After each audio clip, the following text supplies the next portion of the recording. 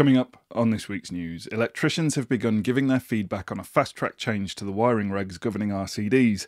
A house builder is fined £500,000 over a cable strike where a worker suffered burns to his face. And could the trade be allowed to park on double yellow lines? Welcome to Electrical News Weekly in association with Solar Trade Sales, your easy one-stop shop for all things solar. Whether you're listening in the van, on site or down at the wholesale counter, I'm Joe Robinson and I've been through the best of the electrical industry news to save you the trouble. And if you think you spotted the two words that I've been challenged to slip into this week's show, comment with them below for the chance to win a prize. Those two words have even greater value this week as they could help you in your quest to win a seat on the plane to Dublin. Stay tuned for more. Electricians have been giving feedback this week on a draft change to the wiring regs, and our very own Joe Hammond has already created a short video explaining in under 60 seconds the problem and a solution from Proteus. The IET and the British Standards Institution unveiled the special amendment after the alarm was raised that RCDs are being incorrectly connected to power sources such as solar and battery systems. The proposed alteration to BS 7671 aims to clear up confusion over unidirectional and bidirectional RCDs.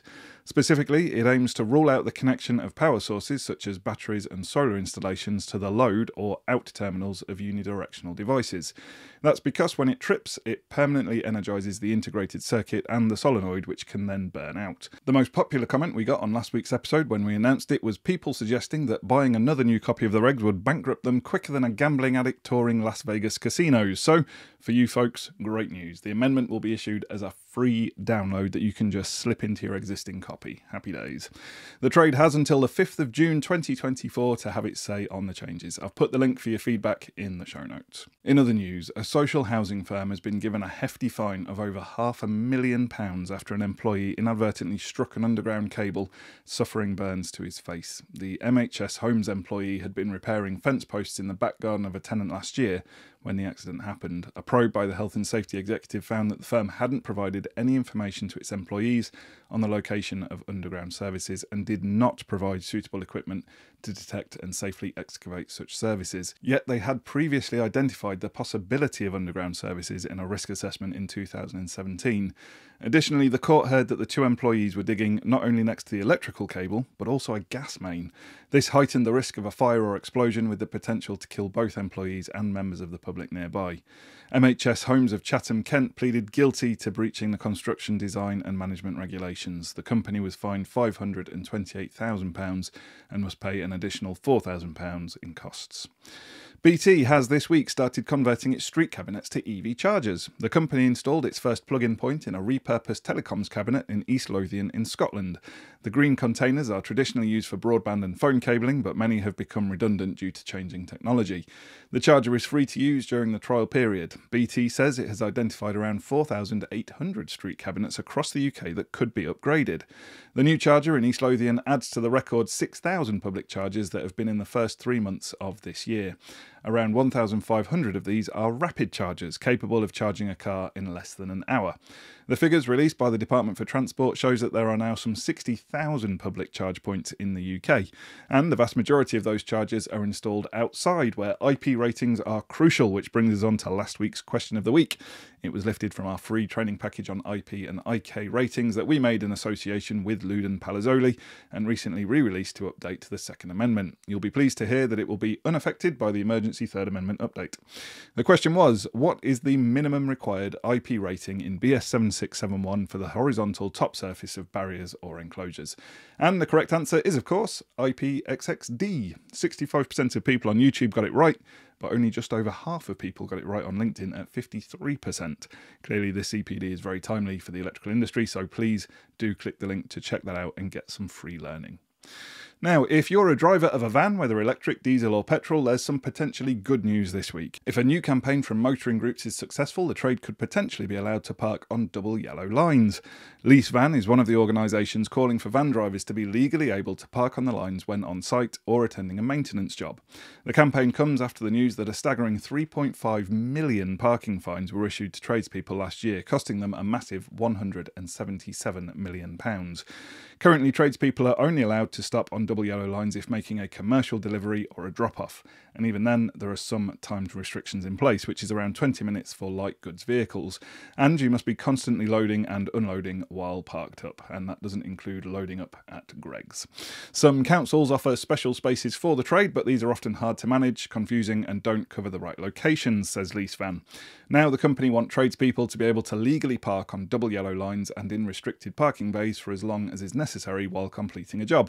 Tim Alcott from LeaseVan says he wants the government and local authorities to rethink parking restrictions for those working on essential maintenance jobs for households and businesses.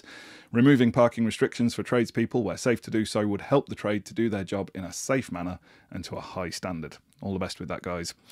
In promotion news this week, there's still time to enter our big trip to Dublin competition in association with Robus. Gary and Rick are off to the Irish capital for a taste of its famous hospitality. They'll visit Robus's Lighting Visitor Centre, the Guinness Brewery, and maybe a pub or three. The company will also give them a sneak peek at some great lighting kits in the works. The good news is that you can join them if you move fast. There are 10 places up for grabs, so it should be quite a party. To enter, you simply watch some special videos on lighting, answer the multiple choice questions, and it may just be the case that the challenge words I've slipped into this week's show will help you with a couple of those questions. But entries close soon and the chance to win will flicker past your eyes before you know it. So don't delay, click the link in the show notes to enter. And speaking of time running out, don't forget this Friday, the 17th of May, Gary and myself will be at Barnsley FC to support Soccer Trade, an epic football match between Sparkies and Plumbers to see who will be the ultimate champions. Watch stars of the electrical industry like Finney Electrical, the fastest electrician in the UK. We'll see if that applies on the pitch as well as off. CJR Electrical, Adam Dunlop, Sota Electrical and some plumbers compete on the football pitch. Will Gary, as manager of the electrical team, lose his rag and kick a water bottle across the dugout? Maybe. Will I, as commentator, forget the names of all the players? Almost definitely. Whatever happens, it'll be great fun, and it's coupled to a great trade show, a live band in the evening, £5,000 worth of prizes to be won on the day, and a chance for a beer and a catch-up with what's going on in the electrical industry. All for a mere £6. And, best of all, it's all in support of the mental health charity Mind. Click the link in the show notes and secure your ticket, as they are going fast. Now, in product news, a streetlight made of wood has been unveiled by Thorlux. The luminaire's housing is made from layers of European oak, which the firm says is resistant to warping or twisting. The oaken, as it's called, can also withstand exposure to extreme weather conditions and will achieve a life in excess of 20 years. The company is aiming the light at sustainability-minded councils. Screwfix has begun stocking a huge range of sockets, switches, isolators and dimmers manufactured by the Birmingham-based firm LAP. The range includes antique brass, brushed steel, black nickel and matte black colourways. And remember, you can see lots more innovations at the Installer Show in June. Big brands at the event include MyEnergy, CTEC, Nipex, Makita, MCS and Milwaukee. New for 2024 is the Get Connected Theatre. This is dedicated to the electrification of heat and the integration of smart tech in buildings. There'll be expert speakers from Heat Pump Ready, Napit and the MCS, among others. The eFIXX team will be there too, so if you see anyone in one of these cool red polo shirts, come and say hello. It takes place at the National Exhibition Centre in Birmingham on the 25th, 26th and 27th of June. And just our usual reminder that we're in the market for your stories, your projects and your recommendations, as we'd like to share them with the wider eFIXX community.